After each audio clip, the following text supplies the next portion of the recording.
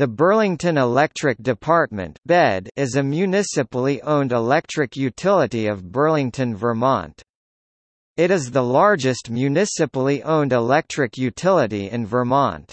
It has over 19,600 customers.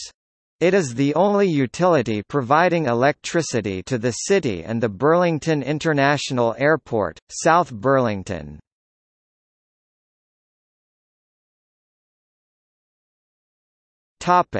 Generating plants. BED operates and owns 50% of the J.C. McNeil wood-powered electric generating facility. When the facility was constructed in 1984, it was the world's largest wood-burning generating plant. It still is one of the largest today. BED also owns and operates the Winooski 1 hydro facility, a gas turbine, and 2 solar installations.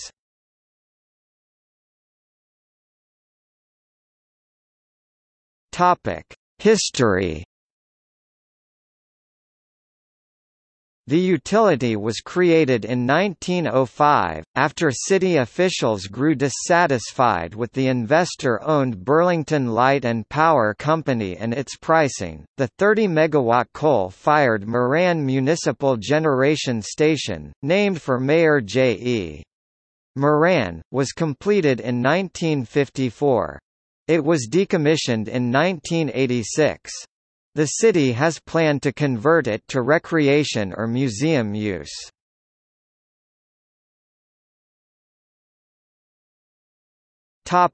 Historic building. Burlington Electric Department's Pine Street campus was featured as a hidden treasure. It was built around 1969 by architect Julian Goodrich of Freeman French Freeman, and is dedicated to BED superintendent from 1954 to 1975, William A. Stebbins. It is an excellent example of the international style, with curtain wall construction. The building has 2 port co-chairs.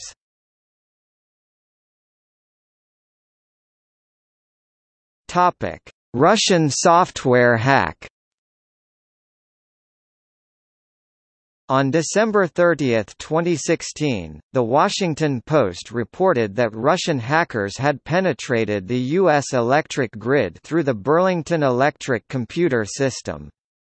After some elementary fact-checking, journalist Glenn Greenwald reported that this had not happened.